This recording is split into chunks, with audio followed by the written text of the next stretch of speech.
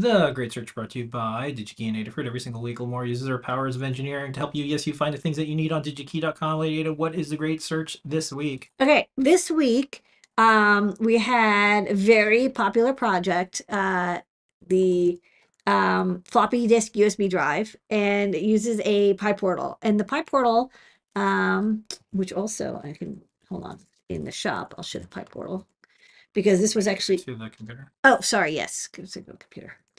Because this actually has the fancy DigiKey logo. This was a partnership project that we did with DigiKey. But it's a little bit old. It is long in the tooth, as they say, which is weird because like people's teeth don't get longer. But anyways, it's a SAMD51 plus an ESP32, and it could use a re-spinning because this is quite a few years old now. We can finally get more chips, and also like this did suffer a lot from the part shortage because the SAMD51 wasn't available. And one thing that's kind of neat is the new ESP32S3 chips that are out now. So this is like the ESP32 box. Let me just go to a dev board. I don't think we have a dev kit that has a TFT yet. So we have some dev kits.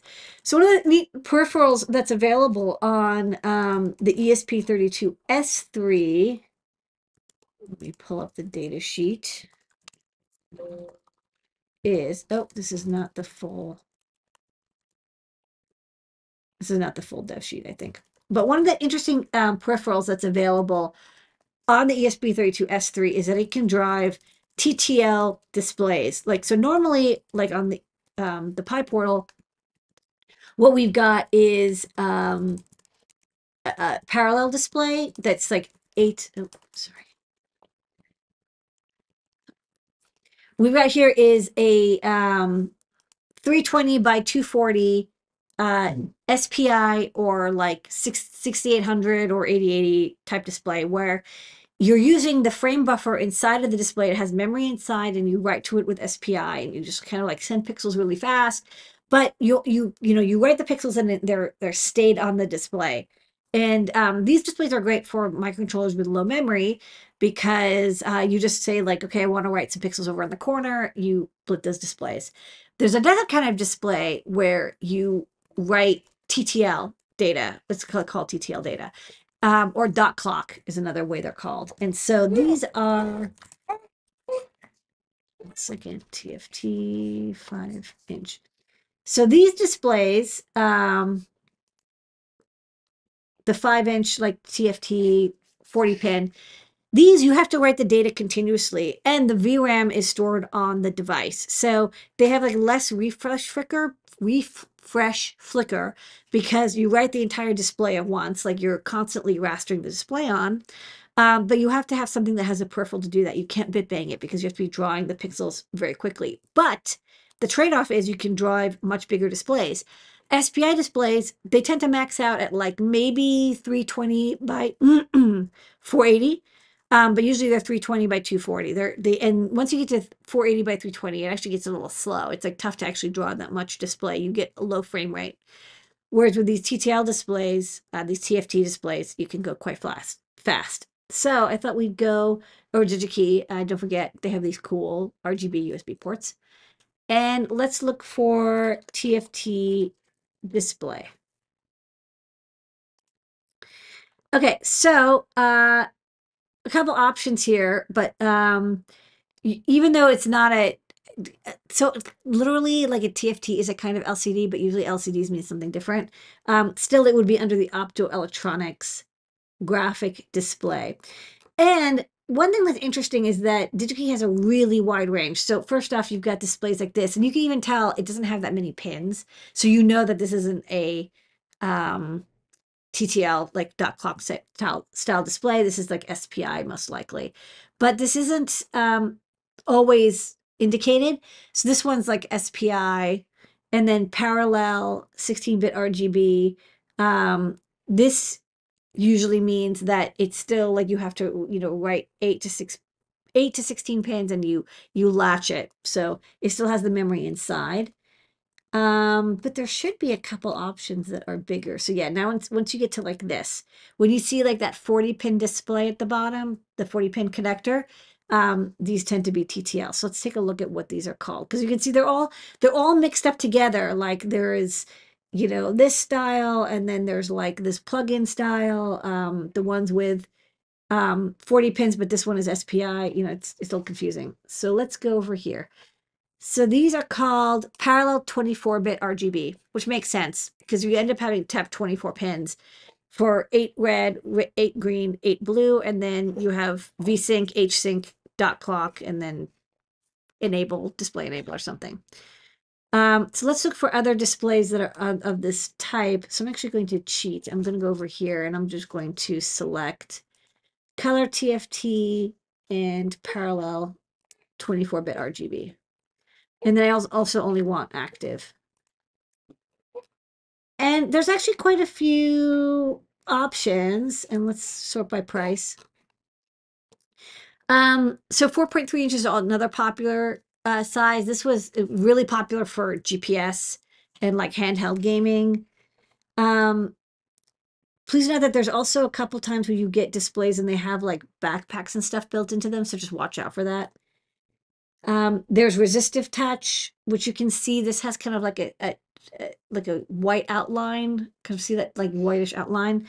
So it's a resistive touch screen. And then if you see this, like a black bezel, that's capacitive. And then it has a separate, you see there's like a tail. That's the capacitive touch screen. So a lot of options. You're going to see 4.3 inch, 5 inch, 7 inch. Those are going to be the most popular. 3.5, sometimes you see 320 by 240, but I'll be honest, if I'm doing a 320 by 240 display, I'll go with SPI. So let's go for, I think 4.3 is kind of boring. Let's go for a 400 by 800 display. And let's say it's in stock. I can pick up something today and not in the marketplace. Okay, so it's 35 options. Okay, there's one that we stock. A nice 7-inch display is available. And there's a few vendors you'll see it pop up a couple times. So DLC, New Haven, NHD, Micro. You can see again, this is capacitive because it's got the secondary tail. That's the capacitive chip. I'm gonna go with, let me see what's available here. So let's see if I can get something with, maybe capacitive touch. And I think I want a 5-inch display. Oh, I think, hold on.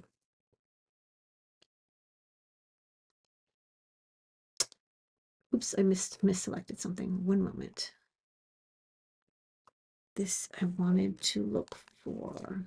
Okay, while you're doing Yeah. that, how do you even write drivers for these is one of the questions. Oh, that's a really good question. So for these, I'll hit some other questions after the segment. yeah. So I think I misselected the touchscreen. Okay. Don't forget, you can always remove stuff at the bottom here. For these displays, the driver is almost always written by the company that makes the chip because in a sense there is no driver. Sometimes you initialize them over I2C or SPI just to get them like up and running. But then once they're running, you're literally just like slamming pixels to it as quickly as possible. There is no, I mean, you can set the H-sync polarity and V-sync, and you can set the timing data, but there's no like driver in the same sense that a SPI display has a driver.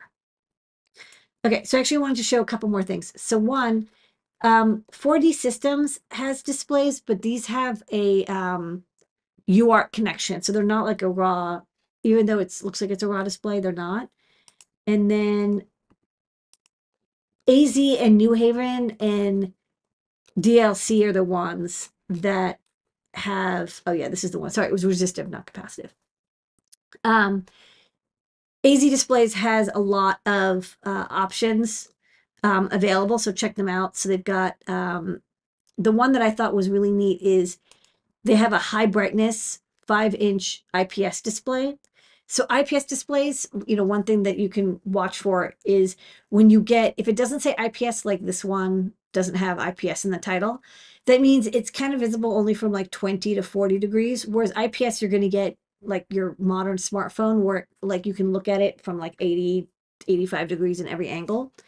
And so the actual display that I liked is this one. Not only is it IPS, but it's nice and bright, 400 nits, and you can compare different brightness, like the backlight brightness will differ between them. And then this one also, there's another option. I think this is probably maybe a slightly different brightness.